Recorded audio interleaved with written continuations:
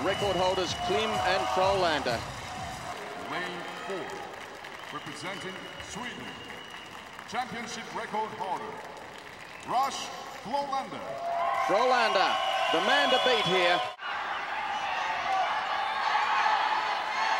The 100 metres butterfly for men. Ready for a start. Take your marks. Even start up there, Mintenko away well in lane 2. Underwater they are, up they come now. And off to a good start it would be Crocker. Crocker of the United States out there in lane 5. Also going well now in lane 6, it would be Huegill. So watch them as they go up towards this turn. The two in the middle lanes up there with it, just sliding back a little bit. Also making the pace would be Mintenko of Canada. Mintenko might turn in one of the leaders. It's Kulikov at the bottom there. Kulikov turning, Huegill in second place, and back there Frolander, followed by Mintenko as the race is on for home.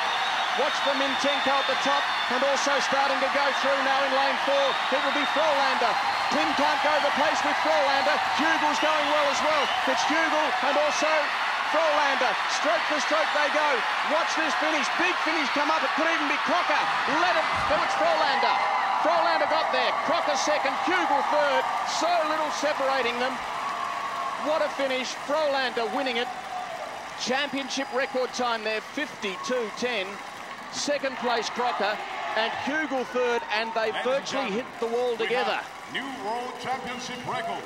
Yamamoto was 4th of Japan. Kulikov was 5th. Mintenko, Klim, a disappointing swim, back in 7th place.